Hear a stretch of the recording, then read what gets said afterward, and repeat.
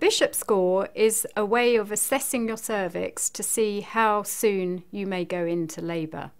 And the Bishop score uses a range of features of your cervix, and each feature is scored with a point.